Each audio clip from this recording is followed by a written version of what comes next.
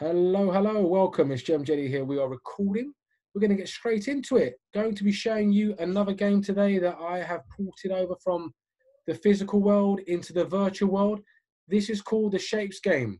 You might be familiar with this, and it's been around for a little while.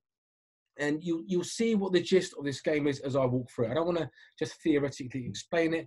You'll see it for yourself. I'm not aware of anybody else doing it virtually. This is just, needs must.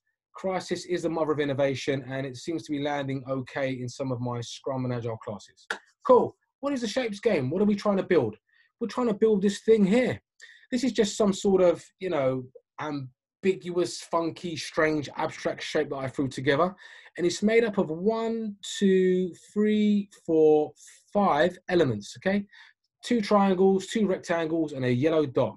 Now, you could put together any kind of object, depending on how creative you're feeling. You've got to think about the tool in mind, and I'm using Neural. And the aim is to have teams build as many of these objects as possible, not parts to the object, not components or elements, whatever you want to call it, but complete parts. I'm sure you can see where I'm going with this. Now, the way that you set up teams is you create the teams according to the parts. So you say left rectangle, a square, right square, blue triangle, pink triangle with the yellow dot, and then you have an integration team. So what we're modeling here are component teams that are contributing to building one product or one thing. This is akin to having a group of different teams building a Victoria sponge cake. I talk about cakes a lot. I don't know why. Maybe I don't eat enough and it's showing up. So the bottom sponge, the cream, the jam, the top sponge, and then a team that put it all together. Is that the most effective way to, deliver a Victoria sponge? I'm sure you'll see from the game it might not be. The third step is to explain that you will get 1 point for a fully complete picture, for a whole, shape, which we've defined as all the elements as one. So we're not going to give you points for the triangles or the dots or the rectangles or squares. It's got to be this thing here. A small point, this is the size of the product or the thing we want delivered, the picture to scale. So it's all going to be this big. So when I'm the product owner at the end of the game or the sprint, I assess it. And if it's not exactly the same as that, then they're not hitting the mark. They're not going to get the point. You will lose a point for every piece that does not fit. So as you can see here, this is a pretty bad one I made. This is way off compared to that.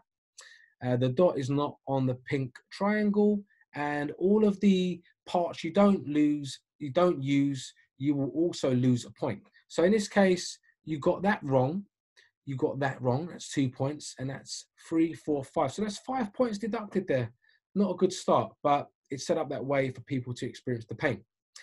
Now, if you were to see how you play it, I'll explain these little mini rule parts there in a second. You lay out teams up to around, could be up to 3 to 7, that sort of thing. Set up the teams according to the parts, and they generate their part, and they pass it on. And as they pass it on, it goes to integration, and they have to put it all together. And often in the first round, it's one big mess. This is a small little bit of, it's like, a minuscule but important point, because this has to carry over into the virtual world. When the teams are making their parts, what they could do, right, is just copy and paste. Now that's fine, but as you can see, the, out of the box square that I've made is not the same size as the size that's wanted. And that's on purpose, because then what that does is it makes it a little bit more fiddly for the first one. And eventually, yes, they can copy and paste it. If you want to be pretty harsh, you can tell them they've got to make it from scratch, and you can, get a scrum master to help them stay honest if people are being cheeky.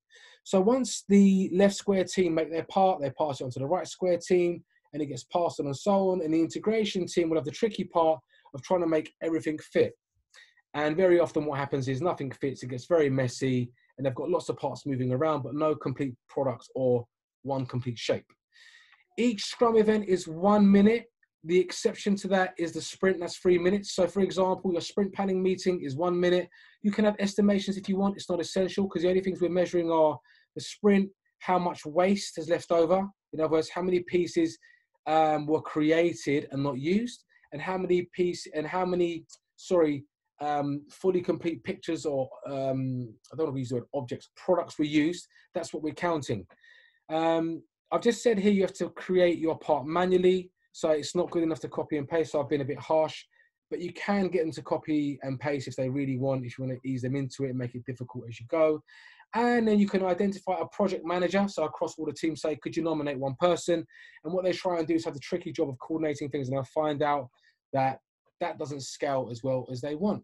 So what we're looking for here is to try and show how component teams, passing the parcel and integrating, it really does bring up the 7 types of wastes. If you want to dovetail into that subject, you can Google that, check that out, message me if you want to know more. That's another vlog in itself, we won't have time. But they get to reorganize on a second sprint in any way they want. And eventually what you want them to see is through inspecting and adapting, when teams are cross-functional, when we have a person from the left square team, right square team, one person from the blue triangle team, one person from the pink, and a team integrating as they go, we're going to get more products complete as opposed to passing the parcel and getting a team to integrate, you know, a la waterfall, so on. Okay, I hope that was useful. I will be able to share this mural because I did not carry on with Miro for different reasons. The performance of the product has been a bit disappointing when I've used it live while I train, but some good things to consider. So I'm still toying around. Let me know in the comments if that's handy. I'm signing off. Thank you for watching. Peace.